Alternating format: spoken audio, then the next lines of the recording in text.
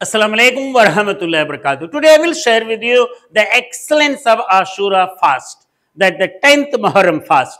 Beloved Prophet, peace be upon him, used to fast the 10th of Muharram when we migrated to Medina, and he said that if I will be visibly seen over here, if I will be alive, I will be fasting on 9th too, 9th and 10th. So therefore, beloved Prophet, peace be upon him, couldn't get the next Muharram, so he fasted for 10th. But he said that if I will be there, I will be fasting for 9th as well. So we must fast 9th and 10th. Tirmidhi hadith, it is there. Beloved Prophet, peace be upon him, said that I feel that the one who fasts for Ashura, his previous year's sins will be forgiven. So therefore, we must fast on 9th and 10th.